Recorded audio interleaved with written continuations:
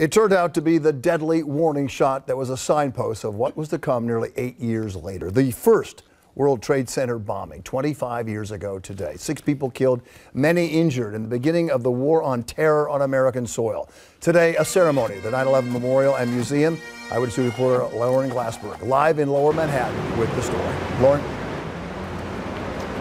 And Bill, a year after that first terror attack, a memorial was erected, but it was destroyed in 9/11. So now the names of those 6 victims are here on this panel alongside the victims of 9/11. This panel on the North Pool where the North Tower once stood.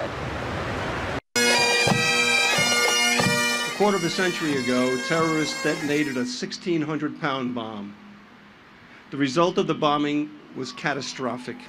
It tore a crater, half a football field, in the belly of the Trade Center. That explosion destroyed the tower's operating systems, cut off electricity, blasted cars and walls. It sent smoke up through offices and left 6 people dead and more than 1,000 injured. Today, a moment of silence and the names of the victims read out loud. And my father, Stephen Knapp. He laid a rose across his father's name.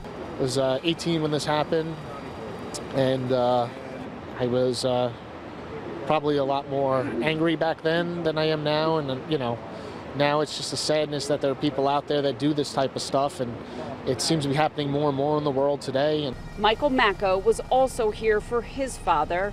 The wound is always there. I would, I'd say the scar tissue just gets stronger. She was fabulous, happy, a lot of life in her.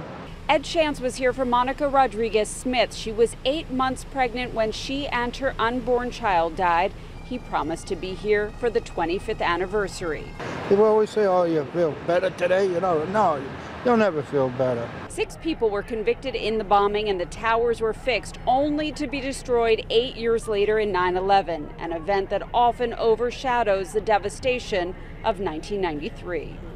9/11 was not the commencement, but it was the culmination of an attack that was launched in 1993.